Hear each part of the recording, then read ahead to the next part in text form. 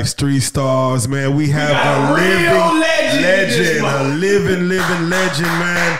Mr. Freeway, Ricky Ross, man. The original, the OG, man. It's crazy because as time go on and life goes on, the aura and the stigma of a person's name and what they did in life, it just grows big over the years. You know, new kids come into fold. They get to hear about stories from your era bygone, and even now, what you're doing now, it just gets crazy. How just, again, your story just gets almost synonymous with U.S. history. And let's go and do it like this, man. First and foremost, for those kids that might be deaf, dumb, stupid, living under a big-ass rock, I want you to reintroduce yourself. And as we do, tell them where you're from. Man, what's up, y'all? Freeway Ricky Ross. My mama named me Rick Ross, though, but, you know, I picked up the moniker Freeway through my travels through the world. I was born here in East Texas, Tyler to be exact. Oh, snap. Tyler, Texas. Texas? Do people, yeah, do a lot of people know that?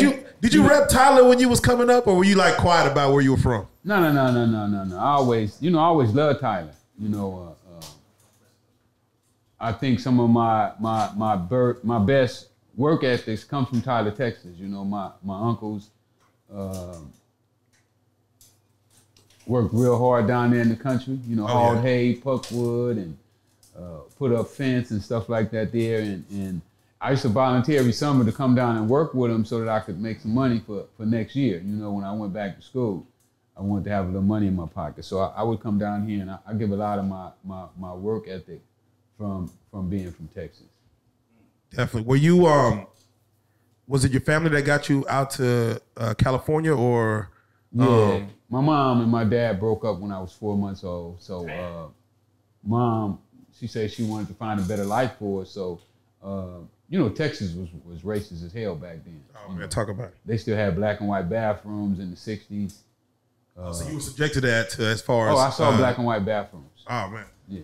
Wait. How old were you when you left to California? Did you went to school out here? No, at all? no, Okay. I never went to school in Texas. I left when I was 3. Okay. But I came back every summer. Oh, so you see Every summer I would come back, you know, because I wanted to work. You know, I wanted to go in the country and work with my uncles and make some money. You know, they pay you $1 a week. You know. Yeah. Oh, man. That sounds barbaric right now. $1 a week. Sounds barbaric. He said, I gotta hustle. Hey, but if you come down and you work the whole summer, you go back, you got like $15. Yeah. You know what I'm saying? You can get you a pair of tennis shoes and, you know, some popcorn and some soda pop, you know, so it was better than not having nothing. Right. You know, if I would have stayed in California, I wouldn't have had nothing because, you know, in Cali when you was, you know, 8, 9 years old, they wouldn't let you work. Right. So did you always have that hustle in you, like as a kid? Like, you know, some kids sell candy at the school, or like, what did you do? I sold candy at school too. Yeah. Yeah, I used to have one of my partners, we laughed about it. Matter of fact, that's one of my new projects that I'm working on. My partner, we used to go to the store and we would steal candy out the store. And I had my pocket, I cut a hole in my pocket so that I could slip the candy in the back of the jacket, so when the teacher tried to find the candy, she couldn't find it. She didn't know we had the hole in there. We dropped the candy all the way in the back. So yeah, we sold candy at school. I mean, ever since I found out that, you know, you needed money to have to find the things in life, I always wanted some money. Right. And I found out early on that, you know, if you don't work, you don't get no money. You know, one of my uncles, his name was NT. And when it come time to eating in the morning, he would say, you don't work, you don't eat. And he meant that. So, and the harder you work, the more extras you get. Right. That's facts. That's what's up. So paint the scene for in LA. At what time in LA, like, did you just get out there? Man, we moved right before the Watch Riots. You know, we just got there, and then it's crazy how we got there, and the Watch Riots was going on. So I got to experience the Black Panther movement, you know, with the army tanks. I remember my brother, he didn't move to California with me and my mom when we first moved there because we were sleeping on my auntie's couch. And so my brother stayed back in Tyler with my dad. And when mom sent for him to come on out, he joined an organization called the Us. They was kind of like the Black Panthers, and during the riot, when the cops slapped him in the mouth and busted his nose, and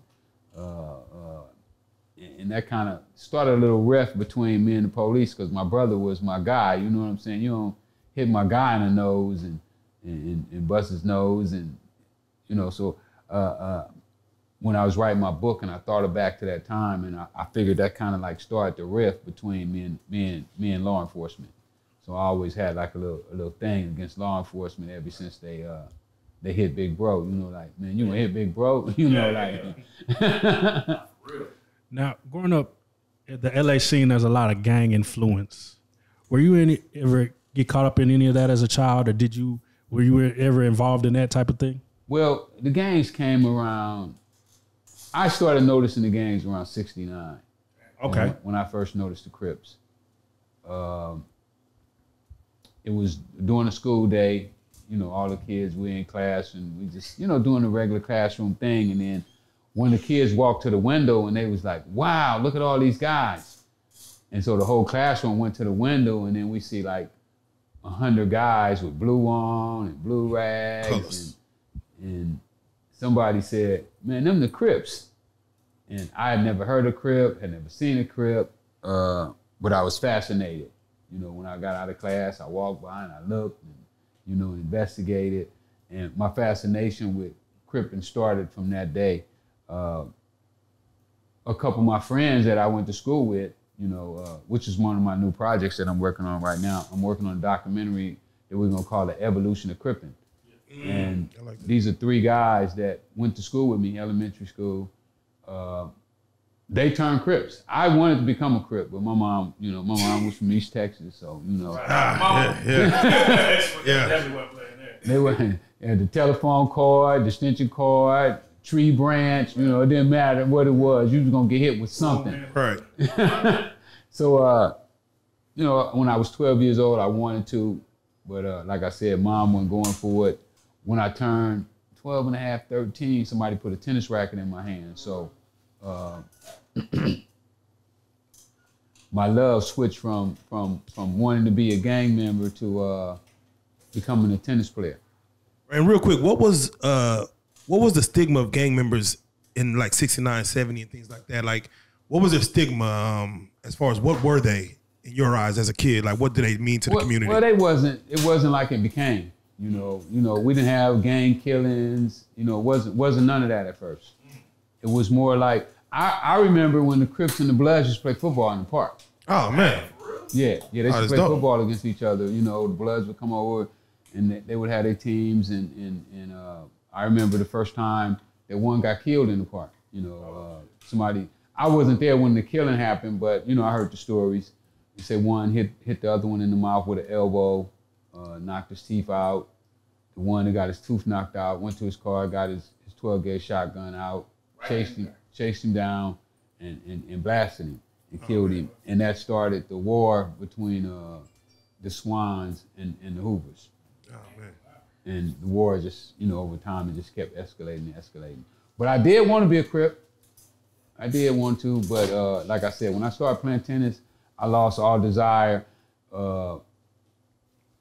And I kind of like left the hood a little bit. You know, I lived in South Central, but I stayed on the tennis court. So I would be in West LA, Beverly Hills, UCLA. I would be at all these places where they played tennis at during the daytime. I only went home to sleep. So I would get up at 7 in the morning and I would be gone from the hood all day, literally. And I'm curious, you know, the world got introduced to, of course, with King Richard, with Will Smith, as far as kids playing tennis in LA with Venus and Serena. And that was a life that you were actually part of as far as doing early on. What was it about that as far as, you know, that you were gravitated towards tennis? Most, like you said, football, you know, other things. Like, what was that for you to gravitate towards? I played football and basketball and baseball. I played all the sports. But by me being a little guy, when it was time for the coaches to come and recruit for high school, nobody recruited me. So I just gravitated on the tennis because the tennis coach did recruit me. I did get recruited by the tennis coach. So I gravitated to tennis. And then, you know, tennis guys, were getting more free stuff at that time. You know, like we used to get Nike tennis shoes for free, and we didn't want to wear them. You know, Reeboks. We used to get all those tennis shoes for free, and all we wanted to wear were Converse and the Adidas at that time. So I saw the benefits of playing tennis at an early age. You know, we got exposure. You know, we would be in ritzy neighborhoods, getting to play against rich kids. Instead of, you know, with football, they mostly played with rival schools inside the ghetto. So it gave me a lot of exposure to a lot of different things.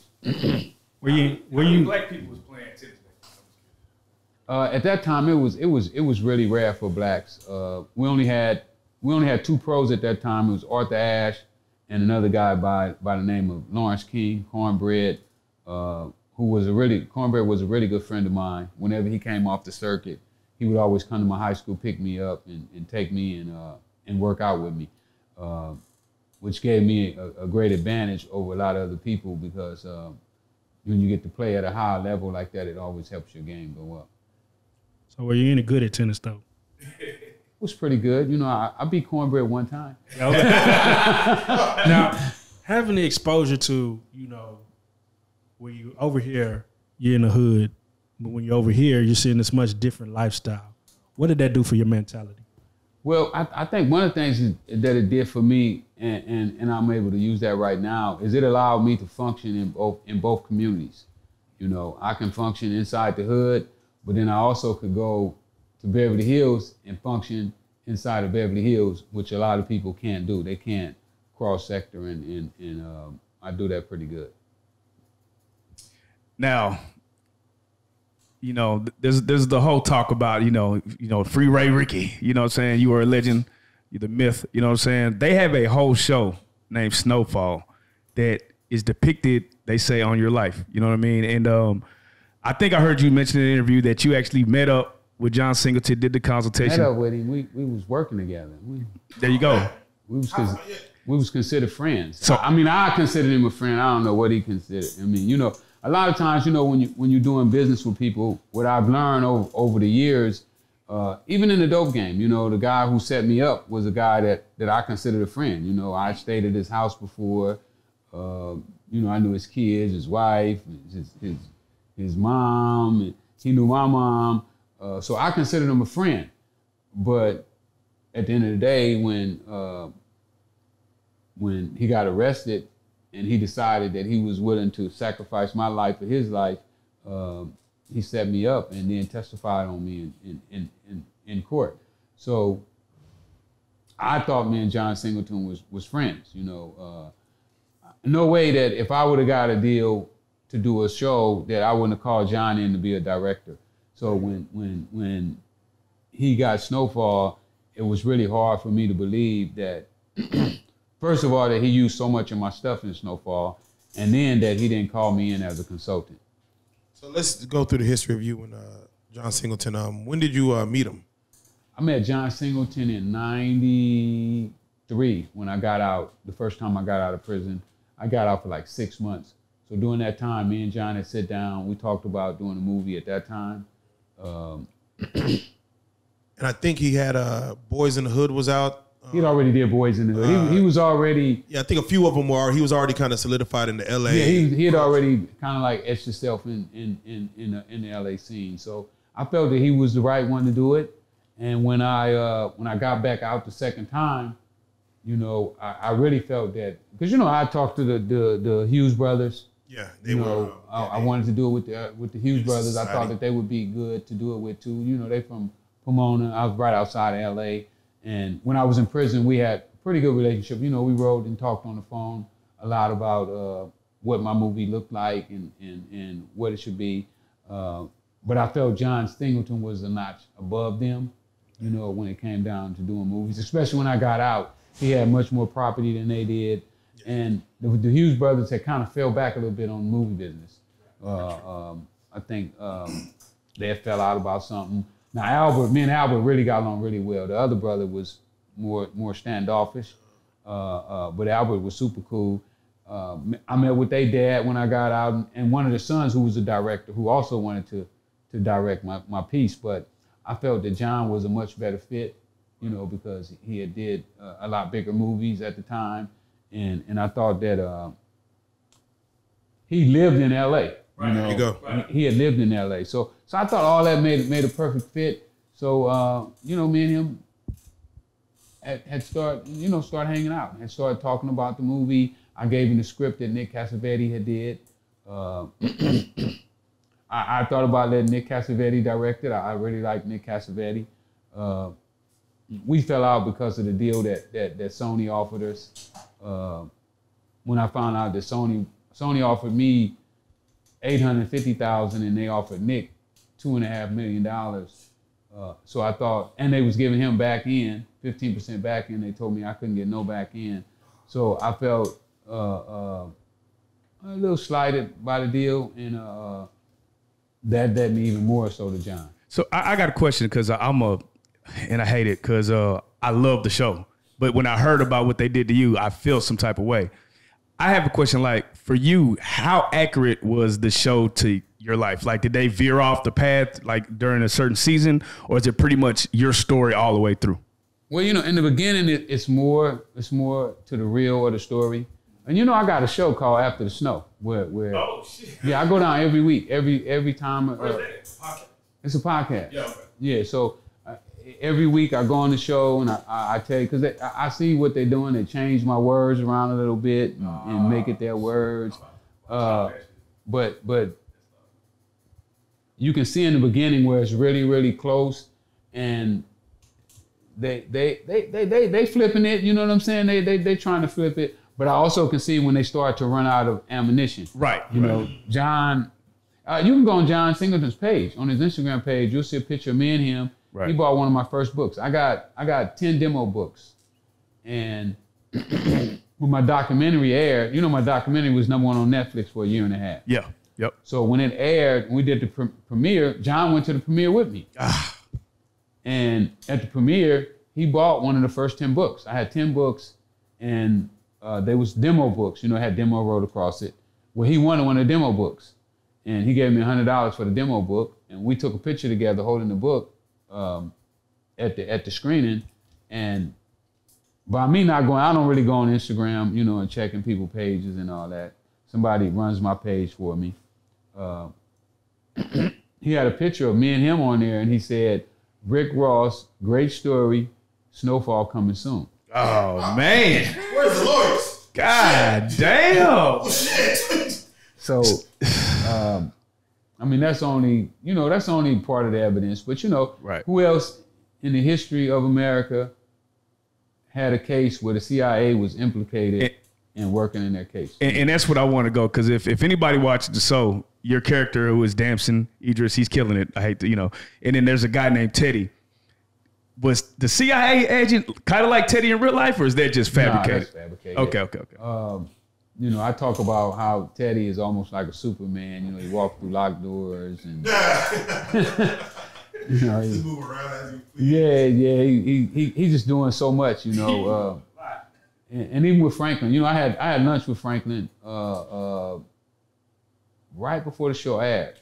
You know, I was at Whole Foods one day and having lunch, and he walked up and he was like, with his accent, "Hi, Mr. Ross," and I didn't know who he was, but my people who were with me, and they was like, "Hey, that's the guy playing on Snowfall. That's the star of Snowfall." So I invited him to sit down, and we talked for a minute, and he talked about how he wished that they would have had me on the set, and that he was going to go back and petition for them to bring me on the set.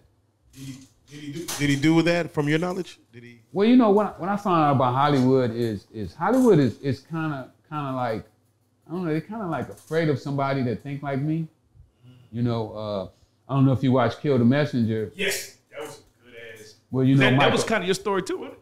my story is in there. Yeah, you know, because that's the reporter that broke my story. Right. Well, you know, Michael K. Williams played my role inside that movie. Right. Yeah. So I guess Michael, he wanted to be correct in what he was doing. You know, he didn't want to be like the rapper and John Singleton. He wanted his history to be right. So he called me and he was like, "Hey man, I want to have lunch with you." So we go out for lunch, and he was telling me, "Man, the show is coming out, Kill the Messenger. I already knew about the show already. And I won your role. And I wanted your blessings on playing the role. And I was like, well, why they didn't hire me on the set as a consultant if they're doing this movie? And my story, I knew more about Gary Webb's work than anybody else, because Gary come to the prison and tell me what's going on, and we talked on the phone about what was going on. So I told Michael, I was like, why would they be doing a movie and wouldn't hire me as a consultant? And at this time, I'm doing bad. You know, I just got out of prison. My mom losing her house. You know, house is in foreclosure. I could use a little money. So Mike was like, well, man, I'm gonna go talk to him and see if we can get you a gig on the set. So he called me back. He's like, man, they said they don't want you. They don't have you in the budget. No money in the budget for you. So the first thing I tell him, I say, well, don't play my role then. Right. So you don't get paid for your likeness on these shows? Or? No, I haven't got nothing for none of these shows. How does it feel to keep seeing your story like reportrayed over and over again? Like, cause this is not the first time. This, like, just in different pieces, like people telling your life, people, you know, are recreating it and benefiting. Yeah. And you know, you're not one of the richest people. Cause I mean, even you could tell an individual who is playing you, they don't even have the same name, but you could tell like this is who this is who this person is based off of. But yet you are not accredited for that. How does that feel? It feels fucked up. I'm gonna be honest with you, but it just lets me know how Hollywood feel about us as black people. You know. Yeah, and that was going to lead to my next question, because I want to say that John Singleton may be able to fund, but is it really John Singleton, or is no? He can't fund. John can't fund. No more. So it's only maybe one or two black people that can fund a movie, right? If that, right? You know, it may not even be them. I got lucky with the motion picture that I ran into Reginald Hutland, and he was able to raise the money to actually do it. But it's only a couple people in Hollywood that can do that. You would be surprised at some of the names of the people that I've talked to in Hollywood, and the first thing they do was trying to take me back to the same people I'd already talked to, right. You know, who I'd already walked out on. So. And since I've been doing After the Snow, you know, I ain't as upset with John as I used to be. Right. Because I used to be fierce with John because he knew my financial situation. Right. You know, he knew that moms were losing the crib and all that. And for him not to give me a job. But after I started doing this After the Snow, I started to see a little more clear about what probably happened. You know, John probably went to him and said, look, man, I got the show. Rick Ross, blah, blah, blah, blah, blah, and I want to do the show. And they probably say, you know what, we want the show, but we don't want Rick Ross. And that's fine, but you would think there's a certain amount of integrity to where, like, we won't do the show then. We'll move forward to individuals who see our vision. You know? Well, that's true too, but it should be like that. But then you figure a lot of these guys they need the money. Okay. You know, they may not be as honest with me as I was with them. You know, he might not have told me, hey man, my house in foreclosure too. Yeah. You know, I can't help you because I'm fucked up. Yeah, you just got out of prison, you fucked up, but I've been out here and I'm still fucked up. So you just don't never know. And for my being around Hollywood and being around these dudes, Hollywood will take people and they put them on strings. And they have them doing what they want them to do and say what they want them to say, and it's really some little white guy behind the curtain, you know, holding all the strings. So you can't really look at it on face value of what position these guys are in. And you know, I mean, you would wonder why we don't tell real black stories, you know, right. Why nobody has ever told a real black story. And it's because we don't run nothing in Hollywood. Now, would you jump in there and help them? Because that last season was bad. Oh, would you jump in there if they said, man, hey, Rick, man? No, they called me. They already called me. They didn't hit me They up. look like they ran out of material, bro. Yeah. They got a lion in South Central LA. A guy got a pet lion. Pet lion in South Central LA. In South Central LA, man. Come on, man. Off the rail. Yeah, they Bodies. I mean, that's what it really just turned into now. It almost what they're doing is I feel like right now what they're doing is they're getting their material from the rappers. They turn on the rap records and they be like, oh yeah, we can make a scene out of that. There you go. And the whole thing is just turning into rap music, you know. So they definitely need some help. You know, I'm glad this is gonna be their last season. Yeah. And then final season. But the good thing about it is that they did good numbers. Yeah. You know, their numbers was real high. And that has given me the opportunity, you know, I have a couple producers that has contacted me about doing a series about LA. And my series is going to be more about LA than just about me, because there's so many other people that I felt was significant in my success as well as their own success. So I'm working on that as well right now. So when you got the news about the passing of John Singleton and also Michael K. Williams, like what are your thoughts as far as when you see like an actor of such prestige, a director of such prestige, when we're losing levels of that caliber of you know? Michael, talent. I was saddened to hear Michael died. John, I didn't care. It was that bad, huh? Yeah, I mean, you know, it was like he don't care about you. You know, why do Same energy. Why do we care about people who don't care about us? You know, why do we cater to people who don't give a shit about you? And if you don't like me, I don't like you. If you like me, I like you. Simple as that. Yeah. What movie would you say closely depicts not your life, but as far as the LA life and maybe either the gang culture, the drug culture, or just the culture of LA? What movie would you say from your experience has closely Well, you know, my depicted? partners did 100 Kilos. I don't know if you ever seen that. It's a low budget movie. They only had about... Huh? No, this is about me. Oh, okay. They did a movie, but it was from my partner's point of view. Where can you watch it? Is it like on streaming sites? It's on the streaming sites. It's out there. It done did millions and millions and millions of views. It's called 100 Kilos. Rod Scott and Ali Newell did it. Rod was one of my little homies that was in the dope game when I went to jail. I talked him into getting out the game and going to film school at UCLA. And they decided they wanted to do the movie. I signed off on it, and they put it out. Somewhere down the line, though, they got the fighting, and they wind up selling the footage to somebody else, and they put it out. But it's out there, and there's some big numbers on the underground. What other movie? Boys in the Hood was close too. You know, Boys in the Hood was close to LA Story. Yeah. And I'm not a big movie fan either. You know, one of the things I learned from being in prison, you know, when I went to prison I couldn't read, but I read over 300 books before I got out. And some of the greatest writers of stories say that you can't write stories when you're reading other people's stories. So, you know, I can't consume myself with what other people are doing and not focus on mine. So most of my attention be focused on what I'm doing right now. Yeah. I spoke to Reginald Hutton like 4 or 5 days ago.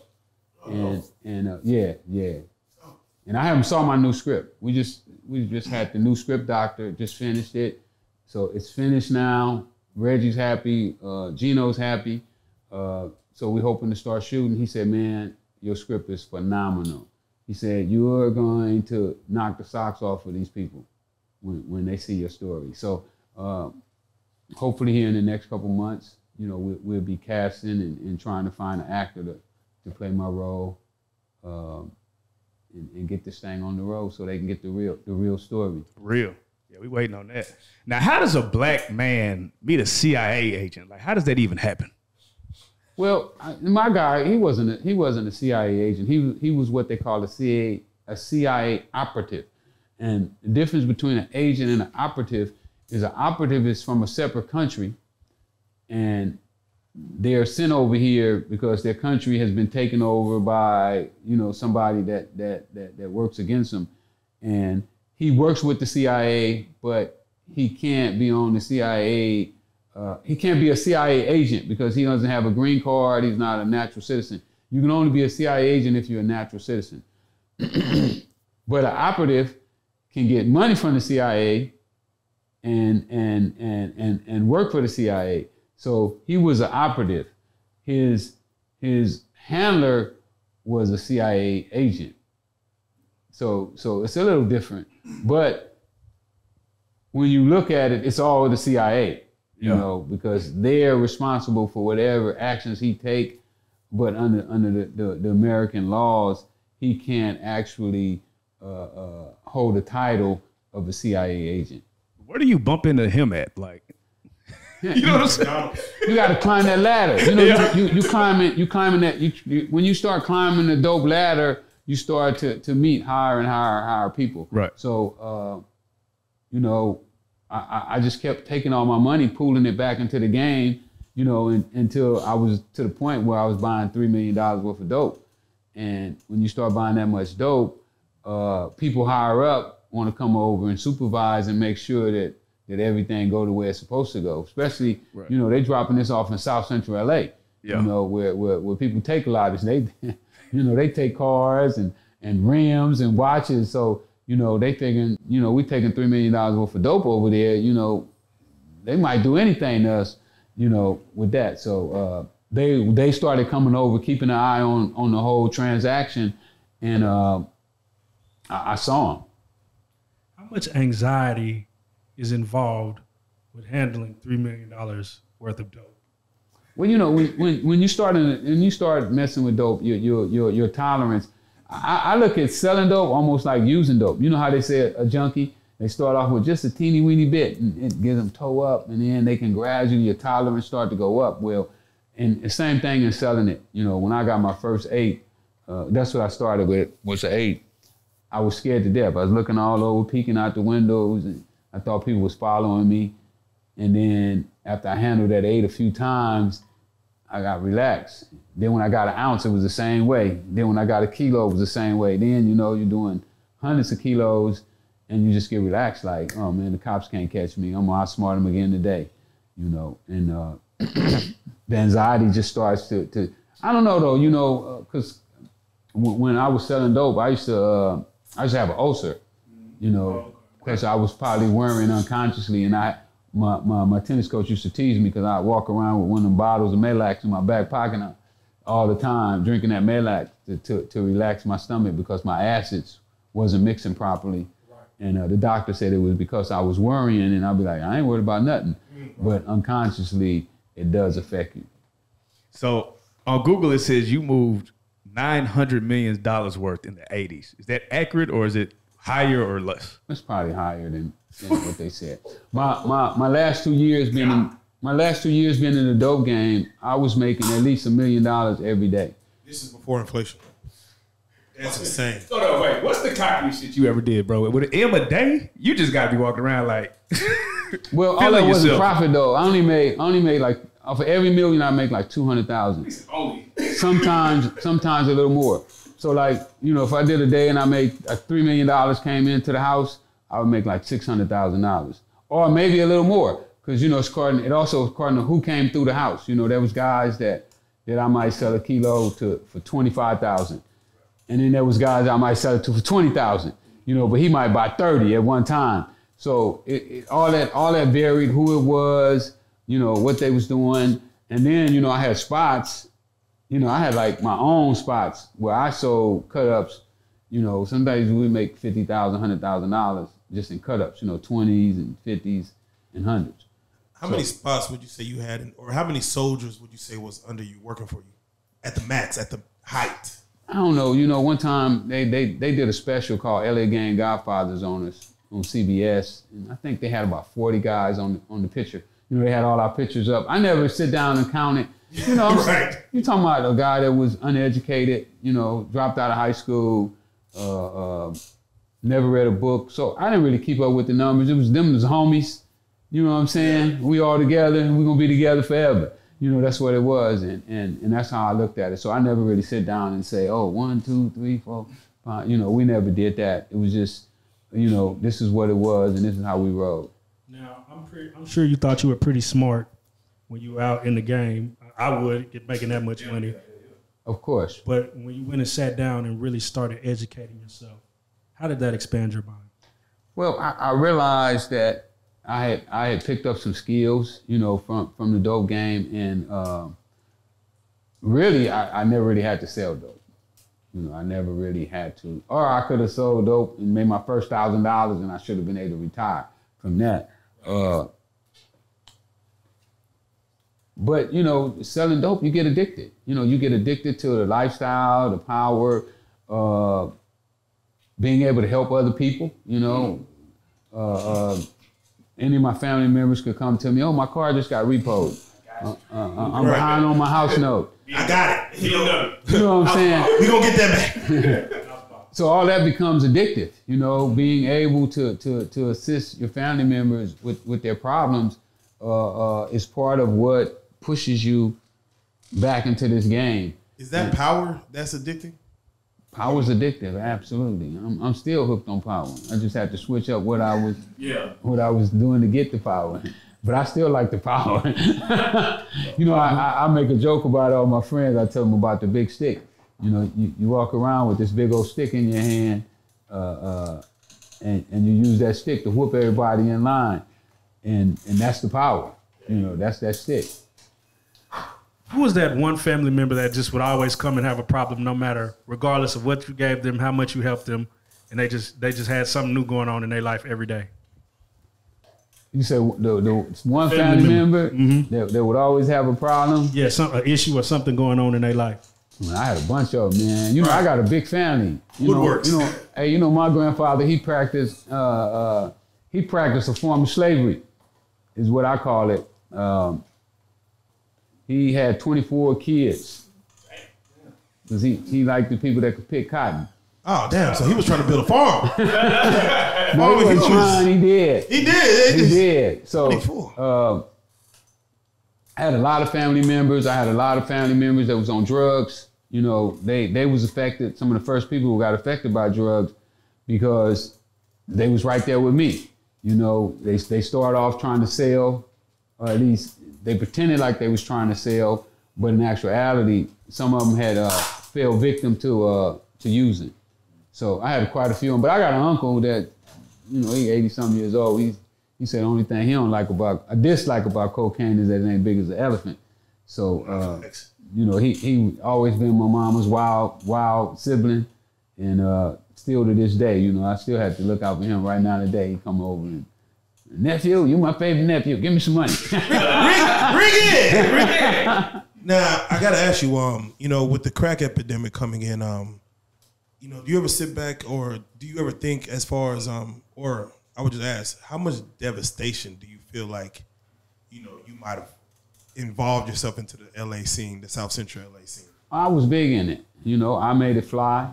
You know, I made it to where the young guys who came up after me, you know, the young Tommies, the Bo Bennett's, all those guys who came up after me, they liked it because of the way I made it look. So I played a major role in it. You know, LA Times said I was the first crack millionaire in the country, and you know, but you know, when you really look at it, you know, somebody else asked me something similar to that, right? But they did it more forcefully and more, you know, like trying to get at me about it. And what I tell them is that in this game, you can point the finger if you want to at somebody or some person, but then when you do, you have to keep going down the line to figure out how did that person get turned out. Because at one time, I knew absolutely nothing about cocaine. But then somebody took me and showed me how to do what they showed me to get me started, and then the ball started rolling. So it's a lot of people that bears responsibility for the crack epidemic. Do you feel like that was the reason that you were able to do so much good because of maybe some devastation that you might have caused? It helped you to be able to do good with either your family or friends or other people involved in your community? Well, I try to do good because when I was down and out, I wanted somebody to help me. So I feel that we should help somebody. You know, it's like not being able to see somebody who is really trying to get their shit together, you know, and you don't try to give them a hand. I believe that we should give people who are really genuinely trying to do the right things, we should help them. Charles Cosby, was he on your, like, was there a relationship, or was he before or after you, Griselda Blanca's ex-dude that they portrayed in Cocaine Cowboys 2? He was after me. He came in the 90s. I was already in prison in the 90s. Did you ever, Griselda? Yeah, did you ever have any? I knew her. My guys, my operative knew her, and they associated with each other. But I never dealt with her directly.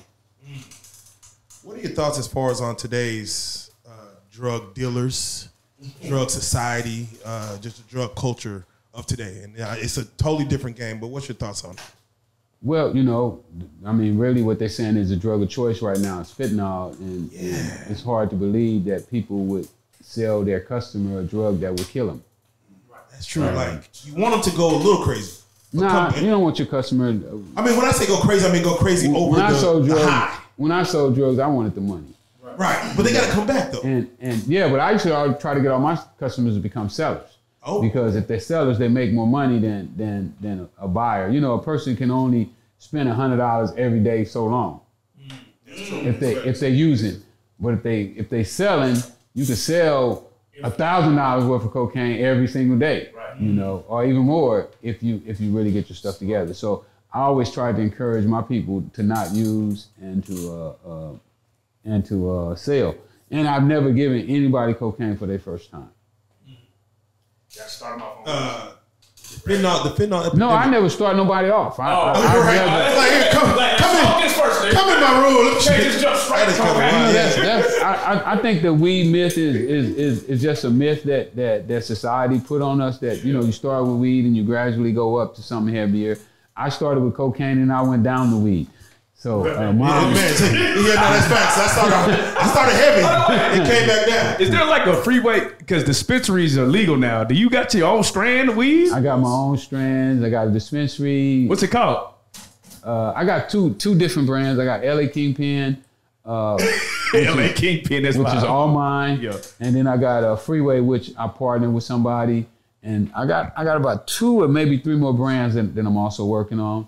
Right now I'm in 4 states. I'm in Boston, Ohio, Arizona, California. I'm talking to people right now in Oklahoma. Eventually, my plan is to have the biggest marijuana brand in the country or the world. That's right. LA KINGPIN. Yeah, LA KINGPIN.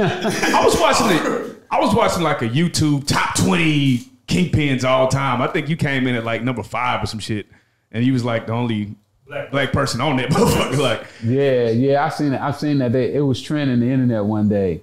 I saw that too. I don't know. You know, I don't really rank because I didn't really keep tabs on, you know, what I did. You know, that was the government's job. They keep tabs on everybody. They tell you how much dope you sold and how much money you made. So if they put the numbers out there and that's what they say the numbers are, that's what it is. Do you ever feel like you have to shy away from your past life? Like, is it too distracting sometimes? Like, you be trying to get some real business done and people want to ask you about dope. No, it don't bother me. I mean, I've answered, you know, the questions about it so many times. But at the end of the day, you know, my past is my past. And my past is really what's going to justify my future. You know, because once you know where I came from, when you see where I'm going, then you're going to respect it even that much more. And we definitely going to touch on, you know, what you have, you know, going and coming. The Barbara Bush Say No to Dope, War on Drugs, during the George Bush. You were locked down at the time, or were you? No, I was out for that. You was out for that. What are your thoughts on Barbara Bush? Well, you know what I said. The war on drugs, the U.S. You know, they just really kind of came in with the whole thing. I said, Barbara Bush just say no, and her husband say, act like you don't know. For real. Do you feel that was effective as far as you know, a lot of kids they put it was involved in a lot of programs, the Say No to Drugs era, you know, and you know, I feel like that might entice some kids to figure out what the monster is. Like, oh, what is that? I'm curious. Like, what Did you see that? Like, in well, LA? you know, if you look at some of the commercials that they used to do, you know, like George Bush, the commercial he did in the White House one time, and he was saying, you take this little bitty rock and you can make thousands of dollars, you know, and make people want to find out. You mean that little rock? I can make $1,000. You see that? I want some of that. So a lot of their commercials could be considered counterproductive, you know, because of they could have been promoting instead of actually decreasing the desire to get involved. Now, outside of you know, LA Kingpins and Freeway, of course, after the snow, you know, the podcast, you got a lot of other business ventures and dealings going on. Freeway Ricky Records, I believe, you know, you're into the boxing game as well. Touch on like some of not only that, but also some of all your ventures. If you the boxing, I'm really excited about boxing right now. Let's talk about it. I got my man Anthony Peterson here with me too today. Anthony Peterson, the dough, he in the building. Yep. So we just got a win last night, Kid Austin over at the Dickey Arena. Congrats, six round knockout. Boxing to me is kind of like one of those businesses where they need me.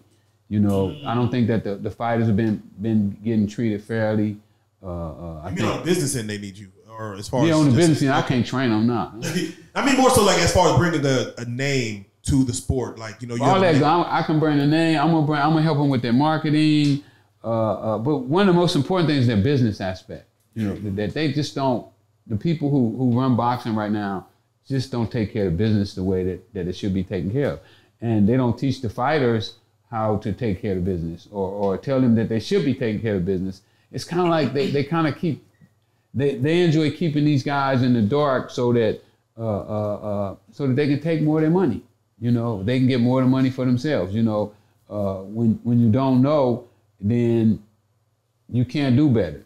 So what I want to bring to the table is where these guys are able to take care of their own business, handle their own money. You know, get your own checks. Why is somebody else holding your money for you?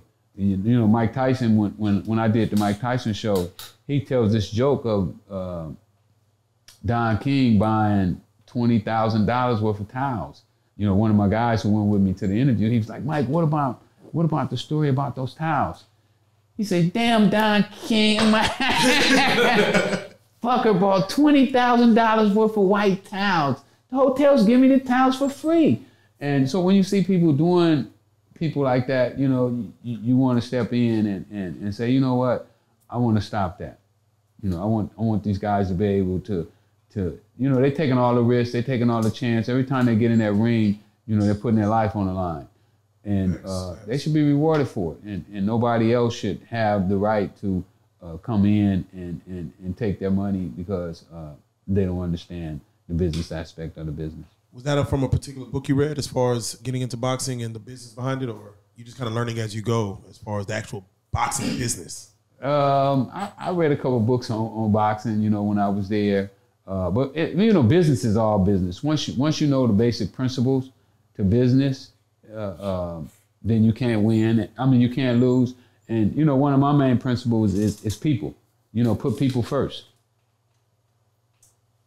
Definitely. Now, I got to ask you, you know, there's always been this, you know, from the kids today, they only know mostly of one Rick Ross at a time. They didn't know there was another Rick Ross. They didn't know the history behind the artist and the rapper Rick Ross. If they had, you know, that there was somebody that came before that garnished that name. What is that as far as that is, you know, the Rick Ross as the rapper borrowing from your name and your likeness to personify his rap career, or is that something totally separate? Or I mean, what's the history behind that in itself? I don't understand really what the question is. Right. I guess you're saying him taking my name, using it. He took a name that he knew the streets had love for. I see. See, I had love, like before NBC, CBS, before any of them knew about me, the streets already had love for me. You know, the Boot Noses out of Dallas and, you know, the J Princes out of Houston. We all knew each other. We all had love for each other. And when the streets had that kind of love for you, the rappers find out. you know, they some of the first people to find out about that, and he took it and he capitalized on it. Based on that alone, as far as you know, him taking the name, at the time of, I can't, and again, I don't know the dates and when he came out and things of that nature. What do you have to Like stand on that legally? 2005, he came out. Okay. He told me himself. Oh man. So that was a conversation afterwards that you had with him about When I was him. in prison. Oh man. See, I found out about him when he first came out in XL magazine, because you know I had a book club inside the prison. So I had about 15 to 20 guys that studied with me in prison. We all studied, we read books together, we planned on doing business together when we got out. So one of the guys came over with XL magazine, he showed it to me. And I'd already been into the music business anyway. You know, I was doing music before I went to prison. And I just got on the phone because I knew somebody I knew was gonna know him. And I just started calling everybody I knew. Hey man, who know this guy Rick Ross? And then I called up one of my guys who used to write for Smooth magazine. And I was like, man, I'm trying to find this guy Rick Ross. Who knows him? He said, oh man, he'll be in my office Monday at 9 o'clock. Just call. So he called, he put him on the phone, and dude just started telling me, you know, his whole little spiel. You know, this is when he didn't have the bodyguards. And so he was a different guy then. And once again, you know, the lifestyle you really live, your name, the whole thing that it's in a lot of this music. And when you see that, like, how do you feel, you know, seeing your life being portrayed through people's music? Well, you know, we was young when we started doing what we did, and we did it out of ignorance. You know, we so dope to our people out of ignorance. So I understand that a lot of rappers, when they rapping what they rapping it because they don't understand the effect that they have on their community. So it's not something to be glorified, you know, but you still got to understand where it's coming from. Now, there's certain individuals who would say maybe that Ice Cube wasn't a real street dude, but he portrayed it well in music. Do you feel like the one that portrays the music but isn't really living that is doing more harm than the ones that really living it and really rapping it? I think so. Right now, you know, you turn on almost any radio and they're talking glorifying drugs, killing, murder, mayhem. TV too. I mean, look at all the hot black TV shows. Mm-hmm. Big Meech, Snowfall, and Power are the biggest TV shows on TV, and those are all street-oriented themes, which I don't know if they all truly portray what the street like. We know Snowfall is definitely not a true reflection of Los Angeles. It's not the way it went down. It's not the culture. Totally opposite of what really happened. Even with the feds now, if you go to the feds and you can pull up, because they keep stats on everything. What the feds found out, they thought at first that drug dealers was violent. And like when I first went to prison, they got what they call a black box. I was black boxed everywhere I went. That means that they put handcuffs on you, and then they got another black box that they put across your hands. They cuff your hands to your side where you can't move, and you're shackled. Normal people just handcuffs. You know, they can play with their hands, do all kinds of little things with their hands. But when you black box, they take all of that extra movement away from you. And they said that they was doing that because we were considered dangerous inmates. But later on, when all the studies came out, they found out that it was totally the opposite of what they were seeing. Drug dealers, the big drug dealers especially, wasn't necessarily violent. They do have some that's violent inside, but most of them wasn't. Do you feel like black entertainment will ever get back to a place to where like the Cosbys and the Fresh Princes of Bel-Air are, because right now it just seems like it is very supercharged with like drugs and violence? Well, I think the whole culture of black people is starting to change. You know, we're starting to understand that we can't keep going down the same path we've been going down with our knowledge and with our finances. And I can see change coming. When you look at a situation in Atlanta with the YSL, the RICO charge that they're putting on them, which is a state RICO, compared to the way you know, they ended up you know, where you had to go to prison as far as what they had on you, where, you know, someone was able to, you know, get on the phone and, you know, talk, you know, say things that kind of got you jammed up. What are your thoughts as far as on the YSL situation? I believe there are stories where there are cell phones that got planted by the feds to put into the security guards' hands at the jail to give the inmates who were still talking on the outside to kind of bring it in. Now, mind you, this case is ongoing and things of that nature, but what are your thoughts on the federal government's tactics to try to bring RICO cases onto artists or whoever individuals? Well, the feds don't really need much evidence. You know, somebody had asked me about that before. What did I think about them using their rap music to convict them on? And I was like, well, really, that is a lot of evidence, because if they would have ever got me on the phone talking to somebody, you know, I could have been talking about carburetors or, you know, chickens, or, you know, we used to try to use codes, and they would take that and put it in court and use it as evidence against us. So if I would have ever got on a tape and said, oh, I just sold 100 kilos, you know, that definitely would have been evidence against me in court. So if you go by the law, then they could use that as evidence against them. So what you're saying, and this is a cautionary tale, even rappers who are either active or were previously active with maybe open cases, words that you put on whether tape and a documentary and a book, music, can be used against you if they're building a federal case or just any case. Right, because all the feds need to do, they don't need no dope. You don't have to get caught with drugs. You don't have to get caught with no money. All they need is somebody to come in and say, me and him had this amount of dope this day, and if the jury believe him, then they can convict you. So there's another black kingpin, Big Meech. That's, you know, they have the BMF TV show and things like that. Did y'all ever cross paths, or did you ever? No, I heard about Meech when I went to prison. We started communicating after he got arrested. A lady by the name of Wendy Day asked me if I would assist him in his case, and she started sending me stuff and corresponding our letters. So we wrote back and forth through the mail, and you know, I told him about what I thought about his case, how his case looked, stuff like that there. But we never met in person. Did you have any other business with Wendy Day? I mean, she was really big in the music industry as far as putting a lot of things together and, you know, plays forward. Yeah, Wendy is one of my teachers. She taught me the music business. She bought me books while I was in prison. I mean, we emailed constantly every day about, you know, what she was doing and how, if I got out and when I got into the music business, how I should attack the music business. So Wendy is a very, very good friend of mine. Somebody I hold really dear. Matter of fact, I gotta do one of her artist videos. I'll be playing tennis with one of her artists. I was supposed to be playing tennis with him today. Oh wow! Oh, you still dabble in the tennis?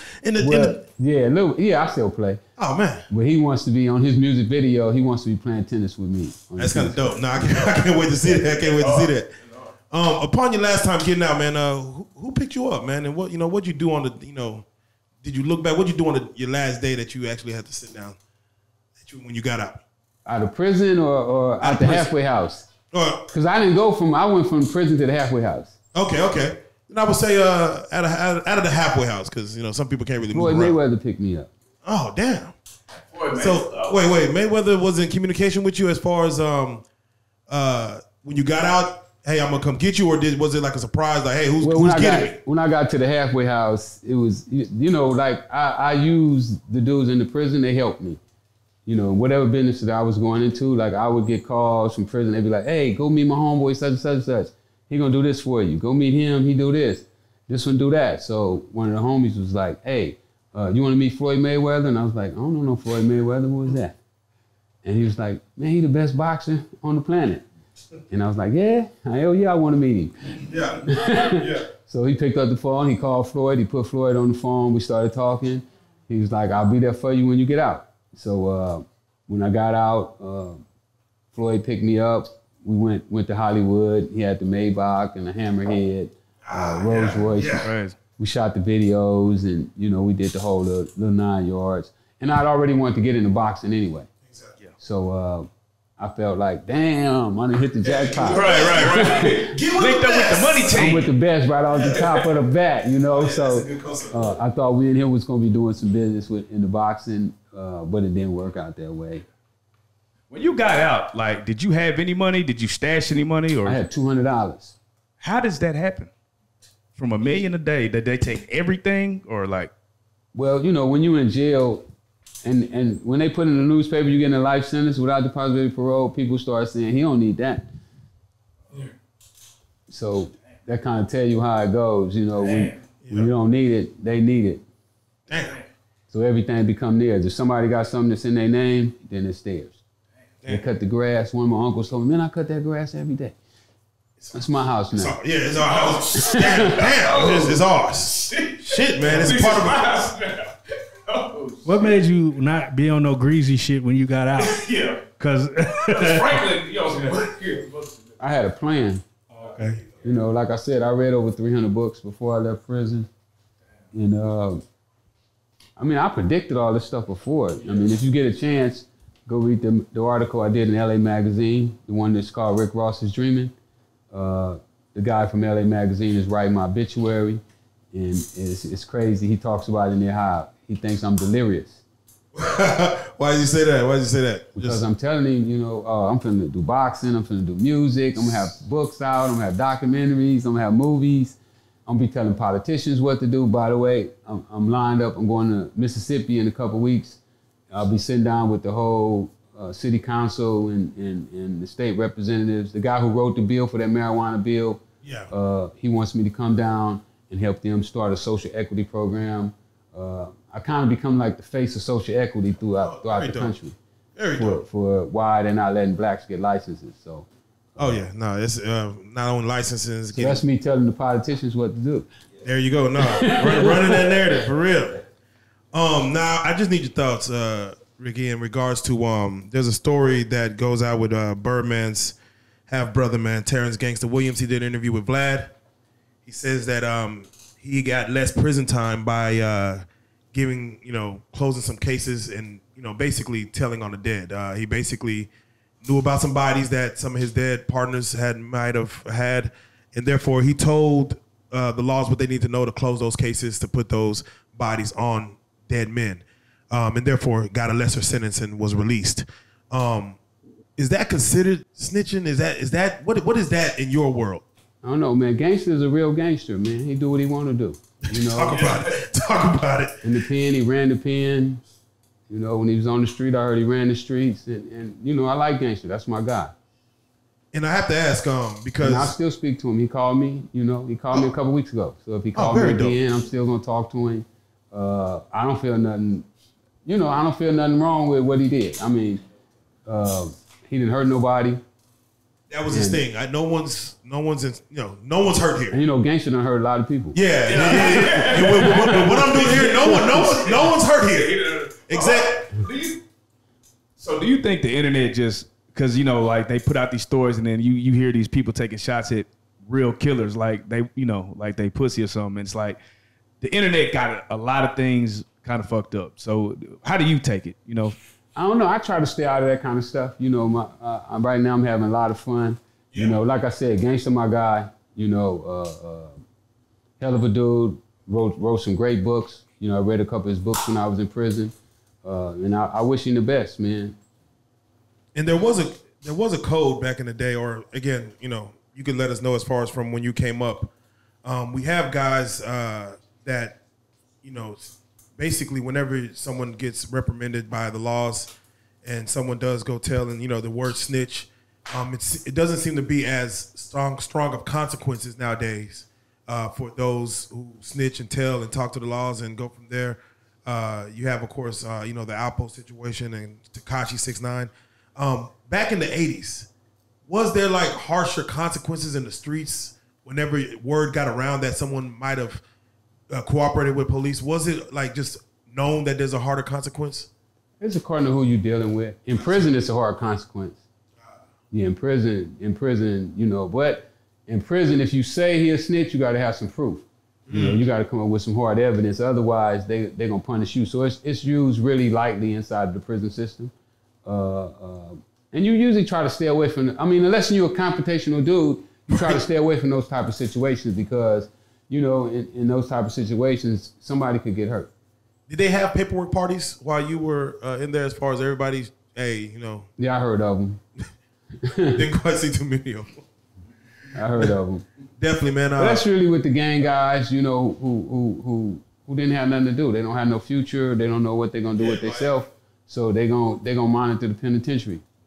But you said somebody told on you, your friend told on you, and that's how you got caught? Yeah. Damn. I just had one question off of the Vlad interview you did, man. You said you had a cousin out of Texas that had 14 kids in LA.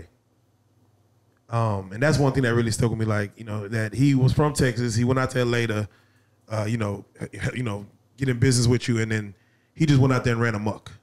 He just went out there and ran amok. Hey, a country boy. He come from East Texas with no shoes on, and now he in California, and was it something in the air? Power is intoxicating. You can get intoxicated with that power. No, definitely. Are there business ventures that you have not gotten in? I know you had mentioned, of course, things you want to do, and documentaries. Is there anything that you have not started dabbling in? We talked about an app that one of your people are working on. Which, are you into other things like that? Apps. I'm definitely into technology. Okay. All the rich people do technology now. So tech world, yes, definitely. So I try to surround myself with all the smart tech guys. They're really hard to get to, though. A lot of the big companies now, they grab the black tech guys and they hold them tight. So you gotta break through. But I'm making some headways in the tech world now. I got a couple guys that's pretty sharp. I was messing with the guy that was helping Nipsey. I can't think of it. He got one of them African names, hard to pronounce. But I was messing with him for a little while. But I'm gonna break through in the tech world too. Yeah, Nipsey, man, he meant a lot to just the LA culture as far as what he was about to do. I know he had a spot that tech people could go and work and kind of work on their craft, and I think that was definitely dope what he was trying to do for the South Central area. I'm curious, man, if Freeway Ricky Ross could go back and talk to his 20-year-old self, man, and give him some words of advice, what would you go back and tell yourself? Leave the dope alone.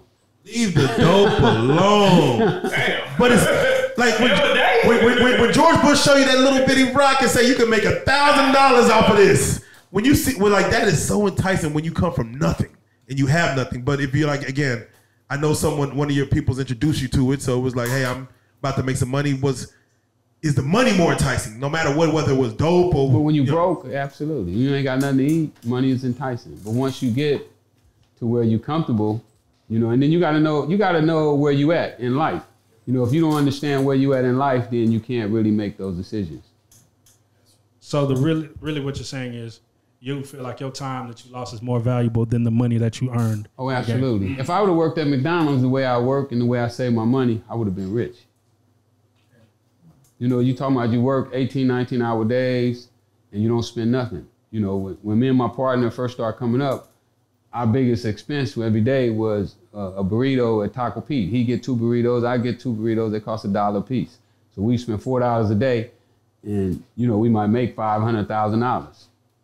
So all that money went back into the game. So if you're working at McDonald's and you make $100 a day, you keep stacking and you learn how to take that 100 and turn the 100 into 120, and then you turn the 120 into 140, and it just keeps growing and keeps growing as you keep stacking your money. So eventually you're gonna be rich, Now I'm looking at an article that says you launched Freeway Ventures. It's an organization to help the impoverished communities. Yeah. So can you tell me about that? Well, Freeway Ventures is my cannabis. That's the parent company for the cannabis brand. Right. So what we plan on doing is raising money to help other people. Like right now, say like Chicago, there's about 20 blacks that want licenses in Chicago, but they can't open up stores because they don't have the money. And kind of what the white companies are doing right now is they kind of like starving them out, not giving them the money to open up their stores so they'll sell their licenses cheap. Yeah. And then the black companies, they ain't no better. Now I ain't gonna call no names because some of them is y'all heroes. Man. I want to hear names. Shit. No, I ain't gonna call no names. I ain't gonna call no names. On the subject of cannabis, just want your thoughts real quick with Brittany Griner. She got 9 years for cannabis oil in the Russian prison. What are your thoughts on that? Is that excessive? I think so. It's, and she gave a reason why she had cannabis oil, and it wasn't. I mean, it could be whatever. I know the reason she gave. Whatever reason it was, it was. But she said definitely it has rejuvenative things about it as far as to help with sores and things of that nature. As far as cannabis used as an ointment in medical terms, we'll see. We'll see what happens with Russia, a different country. Yeah, we'll see what happens with that. They over there going. Yeah, they got everything everywhere. How would you like to be immortalized, man? We talked about life and death and things of that nature, and of course just just living in the moment. How would you, Freeway Ricky Ross, would like to be immortalized? Going on forever. Well, I want to be at the top of the list of all the greats. There you go. With the Muhammad Ali's, the Malcolm X's, the Martin Luther Kings. When I was in prison, I thought about that, right? And I was like, really, what you can bring to the game is more than what any of them brought to the game. They brought religion, they brought sports, but what I can bring to the game is what I believe black people need most, and that's economics. There you go, man. You said a handful right there, man. And it's crazy because we talk about what can make society better, what can make our people better, and one thing I hear that you're saying, and from what I got from this whole interview, is you went in having not read one book. And then, 30, 40, 50 books later, not only writing books yourself, but you're almost like a wealth of knowledge. How important do you feel for our young youth to self-educate themselves? Pick up a book? Not just the youth, the old people too. Old people talk about it. Yeah, we all have to educate ourselves. One of my teachers said that knowledge is something that you learn in school, but education is something you have to continue even after you finish school. So you have to continually learn the things that you don't know. I'm just curious, had you had the book knowledge when you were Freeway Ricky Ross, how much crazier do you think it would have been? Ridiculous. Ridiculous. I mean, even if I wouldn't have went to prison, it's hard to top almost $1 billion. Like one of the guys I used to do real estate with right now, I just got back in contact with him a couple weeks ago, and he's worth $600 million right now. Damn. So the numbers would be crazy. And he's not even aggressive. I'm aggressive. I'm really aggressive in my tactics. Right. I go hard in what I do. So, but it's gonna be there now. The wheels are turning. Yeah, it's like, man, like I said, you're a true hustler. Like no matter what life threw at you, you figured out a way. So whenever you did get down and you had to regroup, what was the venture that kind of got you back on track? When?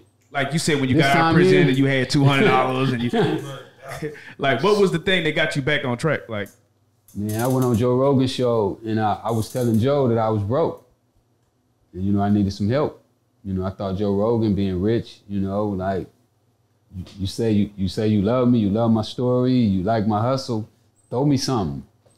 And you asked him straight up? Yeah, you can go watch the show. It's on YouTube.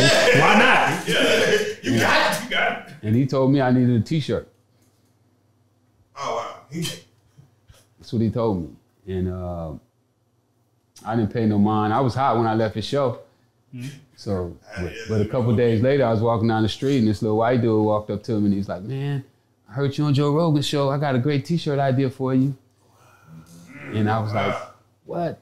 But I kept an open mind, and I said, what's your idea? And he said, the real Rick Ross is not a rapper. And I said, the corniest shit in the whole world to myself. I don't know. And then the kid say, he said, I'll do everything. I'll design it for you. And I didn't even know who he was. I didn't know he was like one of the greatest graphic artists in the world. Oh, shit. I didn't know he had sold t-shirts that sold 300,000 t-shirts and nothing like that there, right? Wow. So I was like, all right, if you're gonna do everything, I ain't gotta do nothing. Go ahead, let's do it. And so we did it. I signed a little contract with him and he did the t-shirt. he called me, said, man, come by, I got some t-shirts for you. He gave me 100 t-shirts for free. And I just started. And I sold that first 100 t-shirts the same day. Okay, yeah. True hustler, man. Yeah. So yeah. that was like 25,000 t-shirts ago. Same price as t-shirts. So merchandising. Yeah, t-shirts was the first thing that I did to get my money back on. And I took that money and I published my book because I already had my book wrote when I left prison, and it just kept rolling from there. How do you remain humble in this? Because like you say, you see a dude and they talk to you and they tell you, you know, I really love your life story, and you're like, throw me something. Most men would be too prideful to ask anybody for anything, especially ascending from where you came from. Well, I was asking for a loan. I wasn't asking to give it to me. Yeah. I just needed a loan. Oh, okay. You was gonna get it back. Yeah. Yeah, I'm gonna give it back to it. Yeah. You know, I'm gonna get Floyd. Floyd gave me some money too. I'm gonna give that back to him. Yeah. Give it to me. I can't. No, I'm gonna give it back to him. You gotta give it back where it came from. Yeah. You know, wherever you get it from, you gotta go back to that. Otherwise, you kind of like you pull your root up. Yeah. So I don't want to pull my root up. You know, the tree from the root. I want to give it back to him. And I'm just curious, you know, there was a long debate with Jeezy and Pimp C about 17.5, the price. I don't know if you know the genesis of that conversation, but who do you lean towards, Pimp C or Jeezy? I don't know, according to what year. There you go. There you go. That's really what it is, according to what year. Yes, according to what year. You know, when I first started, first kilo I bought was $48,000. You know, first ounce I bought was $3,200. First 8-track I bought probably cost me about $600 or $700. So, you know, whatever year it is, it makes a big difference. You know, the last kilo I bought, I think I paid like $9,500 for it. Clock to change. So, Amen. You got any shout outs? not really, you know. If I give somebody a shout out, then everybody else will be mad at me. Man, you didn't give me a shout out. Right. I did all this for you. You didn't give me a shout out. Right. Joe Rogan be like, nah. Y'all got my man Anthony in here though. I want you to say something to my man Anthony. You know, y'all don't know who Anthony Peterson is. The win last night. Yeah. Congratulations. No, Anthony fight. That wasn't Anthony's fault last night. That wasn't Anthony's fault last night. Oh, that was Kid Austin. Yeah. But Ann is I'm gonna probably get my first belt with Anthony Peterson. Problem. Come on, Ant. My bad. Come on, Ant. We talking absolution. Come up here. Yeah, come over here, man. Y'all got to talk to my man, Ant. Ant got a hell of a story too. You know, him and his brother probably is. Yeah, Anthony and his brother probably is like. You know, I didn't even know when me and Ant started doing business together. I didn't really know their story. But him and his brother probably like. All the new boxers copied their style. You know, the Spences, the Crawfords, the Haneys. I mean, everybody that we see, all these young guys that we see boxing right now, most of them got their style from the way, it was crazy just the other day when he just met Kid Austin for the first time too. And Kid Austin and his dad was talking about how they studied his style of fighting. Oh, wow. So when me and Ant started doing business together, I didn't know all that.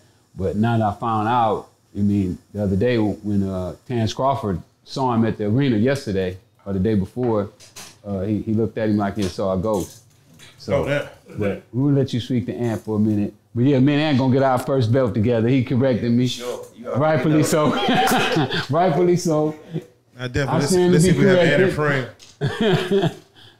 May have him in frame. Yeah, just go up to Ant real quick, man. What's good with it? What's going on with you, man? Bring the mic up. Let's talk to you for a second. What's going on with you, man? Thanks for having me. Man, now I hear you got some greatness just lying within you to where a lot of people have studied, copied, might have got influence off your style and everything, man, as far as you and your people. Oh, no, that's not maybe. That's true facts. Talk about it, man. Talk about it. I don't know if y'all know who Lamont Peterson is, a three-time world champion, 2 different divisions. That's my blood brother. We 13 months apart. He is my current coach right now, full-time coach. And I'm from Headbangers Gym. Been there for 25 years. And people don't know that a lot of people came up to that gym and got the blueprint. I don't know if y'all know about a thing called mumbo sauce with DC. We got a thing called mumbo sauce. Okay. And we put it on chicken and everything. But these guys came from different cities and came to my city and got that memo sauce. I can name names right now that's popular names right now that well, said it out their own mouth. Y'all boy Earl Spence, after he defeated my brother, he went straight to social media and said, look, this is my favorite guy still. And the things that I did to him tonight, he showed me in the 2012 Olympic training camp. Facts. That's wild. And Adrian Bronner, Robert Easton, Javante Tank Davis, Jamil Herring, all these guys we had endless sparring sessions with, and was literally showing them, because we was older and more seasoned than that, because we came out of the 2004 class. Yeah. And we just been around longer than them, and they came up there and they got work. All right, and so what you got in store for us coming up? What you got in store for the world? A lot. I got a lot, and I'm just so glad to meet this guy Rick, because I feel like he gave me that stage to expose myself as far as acting, boxing, modeling, and a little bit of comedy. You know. Oh yeah. And yeah. You know, it's very big to brand yourself outside of your one singular sport or one singular entity, man. You know, branding is very big in this day and age. Oh yeah, for sure. For those that do want to follow the fight that you have coming up, follow your movement, follow everything you're doing, how can they get at you? What social media platforms are you on? My social media right now is just Instagram, Peterson Anthony 808. And look out for me, man, because October 1st is either going to be, we're going to make the announcement this Friday. It's either going to be here in Dallas on the 1st of October or in D.C. And it's crazy because Dallas. Yeah, please opt for Dallas. I'm a Dallas Cowboy fan. Let's get that out the way now. And that's what DC stands for, Dallas Cowboys, DC. You know what I mean? And that's what they told me that. But real talk, yeah, that's what they told me when I was in foster care. My foster brother told me that DC stood for Dallas Cowboys, and I went with that. And my loyalty won't allow me to switch over teams, so I had to stick with him. Man, this dude here, he's a genius. You know how he marked everybody's name in his phone? By their birthday. He know everybody's birthday, man. This dude keeps everybody's birthday. He was singing Brian McKnight earlier, and something just popped in my head. It was June 5th, 1969. Looked it up. It's facts. Nah, we need you right after that fight. We need you back in here, bro. We need to hear your whole story. You know, to come up, man. Just make sure you bring some tissue. Like that? Like that? Don't be hugging me, man. It's okay, bro. It's all right. Hey, bro, hey, man, we all brothers in here, bro. Man, it's our family. We're going to hug it out. I understand. And Freeway, can you go and tell them as far as all the, whether it's websites, how to follow you, can you tell them as far as everywhere that you could be reached, or they could follow the movement and the brands that you're selling, so therefore we can make sure we push them to that? Yeah, if they want to get the book, they can go to freewayRicky.com. The books, the T-shirts. I'm finna start back printing the T-shirts too, and I'm gonna start back with the Real Rick Ross is not a rapper. I ain't printed in about 4 or 5 years, but I'm getting so many demands now that I'm gonna start back. I'm gonna start back printing that. So they can get those at freewayRickyRoss.com. Social media: Freeway Rick, Instagram, Freeway Rick Ross on Facebook, and TikTok Freeway Rick, and Twitter Freeway Rick. Hey man, it was a real pleasure to have you, brother. Let's clap it up, man, for a real love, man. Rick Ross. Man, if you wasn't one already, you showed the real life street star, bro. the realest, the street star, the original, the OG. Goddammit, man. Freeway Ricky Ross in the building, man. We appreciate. Thank y'all.